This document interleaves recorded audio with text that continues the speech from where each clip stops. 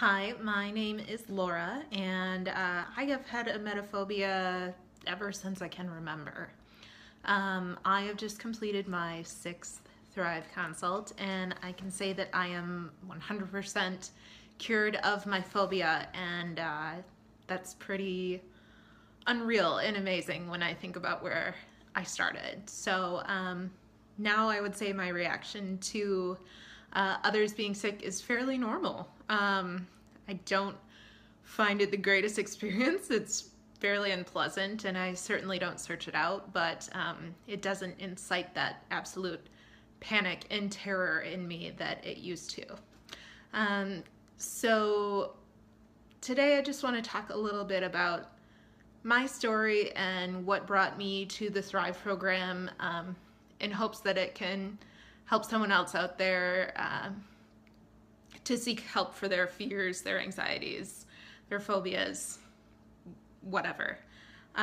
So like I said, my emetophobia started when I was very young. Sometimes I feel like I was born with it, even though that's impossible. But I can remember cowering under blankets in my bedroom when my brother was sick, plugging my ears, not wanting to hear it, not wanting to be around it, just terrified of the whole experience. And these sort of acute reactions to it only affected me maybe a few times throughout my life, but I've always kind of had that underlying fear of it. So the real start to my story came about 3 years ago. I was on my honeymoon with my new husband, and it was our last night in St. Lucia, and I wasn't feeling all that great. I woke up in the night thinking that I might be sick, and wasn't. But then I got back to sleep, and I woke up a little later, and the room was spinning. I was in full-on vertigo, and I later learned that I had my first panic attack at the same time. So we flew out of the country a couple days later and came back to the US, and I didn't get a diagnosis as to what was happening until about a month later, after many doctor visits, many tests. It turned out that I had a inner ear virus that had gotten in there, and it damaged all of the balance structures in my inner ear. And that is what caused the initial vertigo, which lasted about 2 weeks. And then for probably the next 15 months or so, I was just sort of dizzy, out of it, just not feeling quite right. So during this time frame of not having a diagnosis, not having a clue what was going on, I was a wreck. I was constantly Googling my symptoms. I had diagnosed myself with MS, with a brain tumor, with HIV, with any number of viruses or syndromes as you can think of. And that is what really helped to kind of embed that anxiety. So I got to a spot where I couldn't take it anymore. I was just panicked all the time. And so I went and I talked to my doctor, and after going through everything and after all the tests that I'd had, I was completely normal. So we determined that it was likely anxiety causing everything. And we started treating it with medication, and I went through a couple therapists for talk therapy and CBT. So I had probably 10 sessions altogether. So up until November of 2016, I was living what I would call half a life. I was still in this anxious state that would flare up into panic attacks from time to time. I was still dizzy quite a bit. It would kind of come and go. And before my honeymoon, I had become certified in Zumba. And because my honeymoon happened just about a month after I got certified, I never got to teach. I was so dizzy all the time and such a wreck inside that I couldn't work out anymore. I didn't want to move for fear that it would make my symptoms worse. I was just a shell of my former self, just existing. So back to November, I had a particularly bad bout of dizziness that just happened to come before my husband and myself and my whole family were going out to California to visit my brother. And the whole time we were out there, I was so dizzy. I was miserable. It was a horrible trip. And when I got back, it didn't get any better. And by this time, my anxiety was so ramped up that I started having IBS-like flares. Those lasted for about 2 months. And I just couldn't get any control over it. I was so paranoid about every symptom in my body. I would take my temperature constantly. I was Googling all the time, trying to find people who felt like I did, just to get that reassurance that someone out there had experienced this and knew what I was going through, and I was normal. It was like I was preparing myself to defend myself against my own body, which is impossible. So I couldn't continue to live that way. I was so desperate for a solution after not only the past 3 years, but just those 2 months where everything was acute. So combined with those symptoms, I live in Wisconsin, and in Wisconsin, the winters are freezing, and it was the peak of flu season. So all around me, friends, coworkers, family were getting the stomach flu. People were out all the time. I felt like I was just surrounded by sick people, and wondering when it would hit me and what I would do about it. I just felt completely out of control and scared. And I couldn't deal with that. So with that, my emetophobia sort of came roaring back with a vengeance. And I started looking online for solutions. And I came across the Thrive program. I mean, how coincidental is it that they have a book entitled Cure Your Emetophobia and Thrive? I thought, I've tried therapy, I've tried medication, I've tried CBT. I might as well try this. Can't hurt. So I ordered the manual, and as soon as it came, I dove right into it. I got about 3 chapters in and knew that this would work for me. It was just an entirely different approach to what I'd been through before. The problem came when I realized that I was understanding all of the concepts in the book, but I was sort of stalled when it came to employing the techniques. I didn't know how to move forward. So that's when I decided that I needed to enlist the help of a Thrive consultant.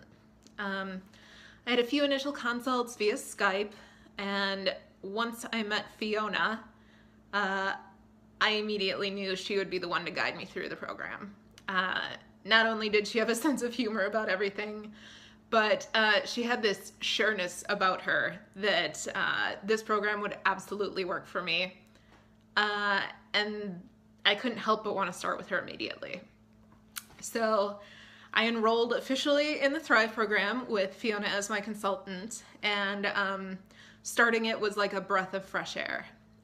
That's not to say I wasn't skeptical of it actually working. It took probably 2 or 3 sessions before I started thinking like, all right, I can do this.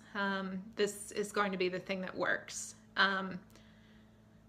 So first off, what you need to know is that the creators of this program know you without knowing you. They know your habits, they know your thought patterns, and there was something so comforting about that, knowing that someone understood that and there was something that I could do about it. I finally felt normal with this sort of abnormal fear of throwing up. So I learned so much in this program, especially about my desire for control and the fact that I actually didn't have any when it came to my fear.